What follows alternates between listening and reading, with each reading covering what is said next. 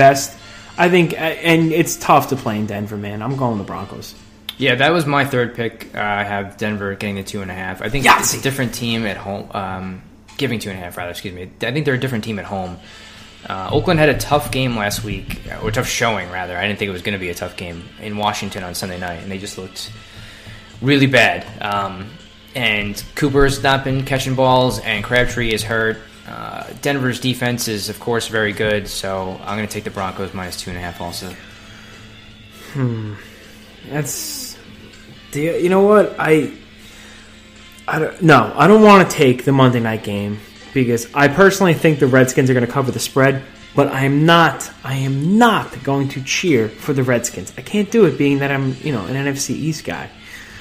So I'm going to go ahead and say no, that's the other. This is now I'm on the spot because my two things were I was thinking the Eagles and the Redskins, and I don't want either of them to win. Oh, so it's not about right, it's trying to get them games the right. Yeah, but my heart and my brain often work separate from each other. So I'm going to say the Jaguars go buck wild in the Jets and cover the spread of 3.5. I have no faith in the Jets whatsoever. Bilal Powell, who I thought was a decent, at best, running back. They don't even trust him to run the ball, and they have their 7th-string dude running. Really? I haven't watched any Jet games, to be honest. I just know Forte's hurt, so I'm expecting Powell to have a lot of touches in this game. I was thinking the same thing, and I was listening to Sirius, and they were saying the guy behind Forte in the depth chart they think is the best runner on the team. Oh, I don't even know who that is. Me neither. Look that up. I'm going to look it up right now while you're doing this, but go ahead. Oh, well, that's it. I made all my picks, so... You went through? Oh, yeah. I mean, we can still, buy time until you look up who that running back is. Yeah, I'll keep going. That's fine. I'll just keep talking. No what surprised you last week in the NFL? What surprised me last week in the NFL? The Oakland game was very surprising to me. I expected them to win that game, and they just looked awful. They only even scored a touchdown based off of a turnover that they got deep in Washington territory. That was pretty surprising to me. A bunch of 0-2 teams got some wins. The Saints went into Carolina and got a win. The Jets won their game at home. Green Bay almost lost at home to Cincinnati. They had to take overtime to do that. Houston was on an 0-2 team, but they were going into New England and almost pulled off a win there, nearly knocking me out of my survivor pool. So there was a lot of crazy games last week. There were other games, too, I think that people in survivor pools got wrong. I think people had Miami beating the Jets. That didn't work out. People had Pittsburgh beating Chicago. That didn't work out. Yep. So there's a lot of crazy stuff that happened last week. There's a lot of games that were closer than expected. Explain to me something about... Elijah McGuire is the third-string Jets running back who's probably going to break out for a crazy amount this week. Larry Fitzgerald's what? 65, 70 years old? I think so. Yeah. I don't know how he does it, man. He's unbelievable. He caught 13 balls against Cowboys last week? Almost cost me a fantasy matchup. I was up by 30.5 points going into the Monday night game, and my opponent only had Fitzgerald. I ended up winning by 3. It was pretty crazy. Well, it was PPR? Half point. Half point. Oh, thank God. If it was a full point, you would have blown out. Yeah. Unbelievable. That was a tough game for me to watch last week. I think the Cowboys ran 3 plays in the first quarter. Dez Bryant, I think it might be time to bump up Bryce Butler on the depth chart over Dez Bryant because at least Bryce Butler can get behind people. Dez Bryant's brutal. He did make one of the best run after catches I've ever seen. He carried 3 defenders, but two catches for 12 yards isn't going to get it done. What's up with Mariota too? I don't know. He was a lot of hubbub about Mariota going into this year, being a top fantasy quarterback, a top tier QB. He went down with the injury in the what was the last game of the regular season last year? It was late. It was late in the year. I don't remember exactly when, but he broke his leg, I believe. I drafted him, man. I drafted him because I had faith in him. Because if you're not taking Aaron Rodgers or Drew Brees or Tom Brady, then you're not drafting a quarterback for the first 7 or 8 rounds. And I was like, I'll just get Russell Wilson and Mariota on the way back. In one of my leagues, somebody dropped Mariota in week 2. So I picked him up. So I actually had Russell Wilson and Mariota. Now, let me ask you something. I'm going to ask you about this trade.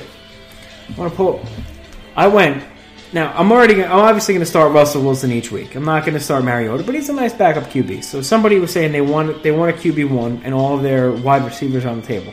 So I traded straight up Mariota for Emmanuel Sanders. Emmanuel Sanders has been Trevor Siemian's favorite target. He got 14 looks, I think, last week. Mm-hmm. So And I was struggling in the wide receiver spot because I have Dez, who's been underwhelming. I also had hold on, I'm pulling up my team here. God, this music is... I just want... This is tremendous. Yeah, so I have Diggs, Keenan Allen, Kelvin Benjamin, Marquise Lee, and AJ Green in this league. And they're all like pedestrian. AJ Green I thought was going to be a stud, and Cincinnati's one of the worst teams in the league. Well, so far, right? He's going to get his numbers eventually. You would like to think so. Kelvin Benjamin, nothing for me. Nothing on the table here. How many receivers do you have to start? 2 receivers and a flex. And you have AJ Green. Yeah. Stephon Diggs. Yep. Kelvin Benjamin. Right. And who else? Keenan Allen. Keenan Allen. Is this PPR league? This is a PPR. Yeah, that's your money right there, dude. Who's that, Keenan Allen? AJ Green, Stephon Diggs, and Keenan Allen. I'd rock those guys every week. Keenan Allen usually gets a lot of looks or a lot of targets from Rivers every game. I think he leads their team in targets as long as he doesn't blow his knee out again. That's the other thing I'm really worried about. And the Eagles' secondary is not very good, I'm pretty sure, based off of what I saw last week. So I have him starting in a couple of leagues this week, at like 2 or 3. Keenan Allen, yeah. See, the thing about Diggs is, as long as he's a stud when Bradford's in the lineup, when Bradford's out, it's Thielen all day, bro. Yeah, I have Thielen. Wheeling, dealing. Adam Thielen, yeah. Wheeling, dealing. Is that a thing? Has he done that? It could be. That's Kiss stealing, wheeling, deal. Oh, it's got a Ric Flair promo all over it. I mean, running backs in that league, I have LaShawn McCoy, again, who's drafted in the first round, hasn't done much for me. Leonard Fournette, who I got around the bend, and Isaiah Crowell. So I don't have any, top tier guys. I got a bunch of guys who are just, right in the middle of the pack. However, I've been packaging either Benjamin Sanders and Benjamin Allen, just trying to ship them around for a good RB1. Now, out of those guys, so I got AJ Green, Diggs, Keenan Allen, Kelvin Benjamin, Marquise Lee, and Emmanuel Sanders. If I'm trying to package a deal to somebody, what 2 would you ship out? Well, I mean, it depends on what you're trying to get back. I want an RB1. If you want an RB1... I'd have to throw Keenan Allen in the mix, right? Probably. Yeah. I think you have to throw Keenan Allen in the mix. Allen and one of the other guys. I mean, I wouldn't trade Green or I wouldn't trade Allen and Diggs. That's too much, I would say. So maybe Allen and Diggs maybe for Kareem Hunt. That would be but like an elite. So RB1. You can do Allen and Sanders maybe for a mid-level RB1. I don't know who that would be, but I mean McCoy is a solid guy. He needs to start putting up. I mean, he had a good first week, and then the last 2 weeks he hasn't done a lot. He gave me some points last week because he's PPR league, so he's he's going to catch 5 or 6 balls. So he's a solid play every week as long as he's healthy. You just need somebody else, and whether we have Fournette and who was your other option? Crowell. Yeah, Crowell's been rough. They're giving him the ball, but the Browns are so bad. I know people were kind of high on Crowell because he gets a lot of touches in the beginning of the year. That's why I was so high on him because he's their 3 down back. Yeah, I don't like to pick players on bad teams if I can avoid it usually. But I mean, it's hard to. So I mean, Fournette. We'll have to see. I mean, he has the Jets this week. I don't know what to expect there. I mean, Jai didn't do anything against the Jets last week, so I don't know if they're going to bottle him up or if they're going to go back to being the Jets and he'll get a solid game. I don't know. We'll see. All right. So you're telling me right now I am shipping out. Let's just say Keenan Allen, and I want to get rid of Kelvin Benjamin. I'm close to dropping Kelvin Benjamin. Well, that's the thing. So if you want to get somebody back, no one's gonna. Right, because Cam Newton kind of stinks now, from what I understand. I think he's just beaten, so Benjamin's value is lowered based off of that. At least, with Sanders, he's getting a lot of targets from Simeon, and it looks like Denver's going to be a decent team, as they have been so far.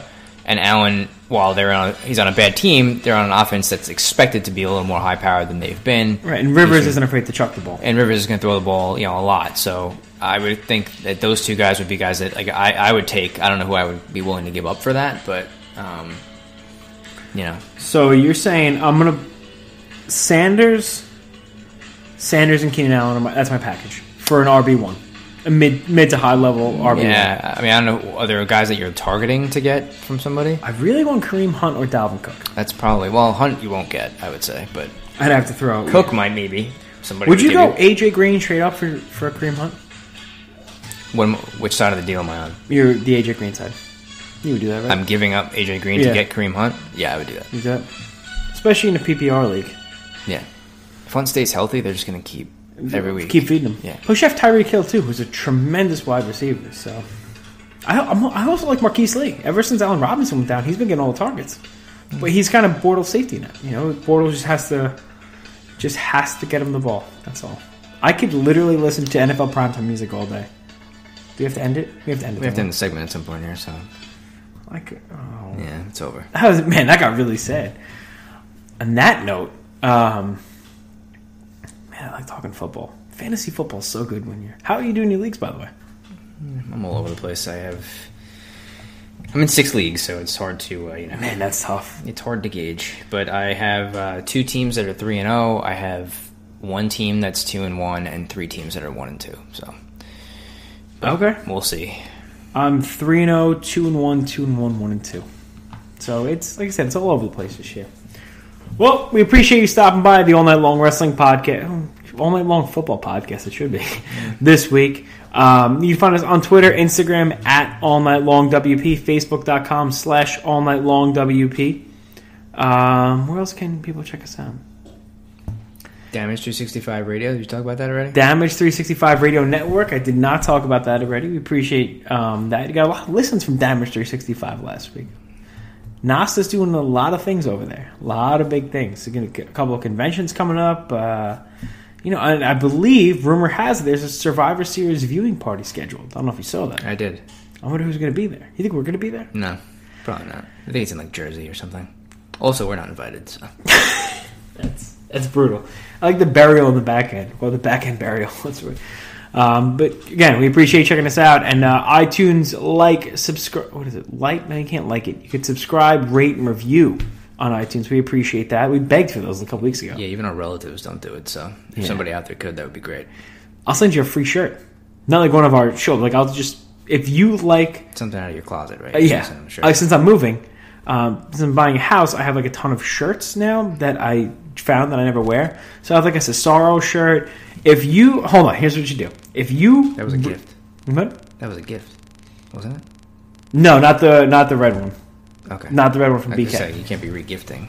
That's a Swiss Superman shirt. Okay. No, I have a Daniel Bryan shirt. Here's what I'm going to say: if you like, or if you review and rate our show on iTunes, and you take a picture and you send it to us, I will give you a shirt.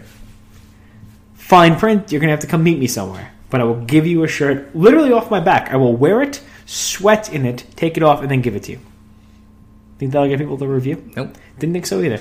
Well, thank you for checking out the All Night Long Wrestling Podcast. He is the Stallion, I am the Enforcer, and we're tapping out this week.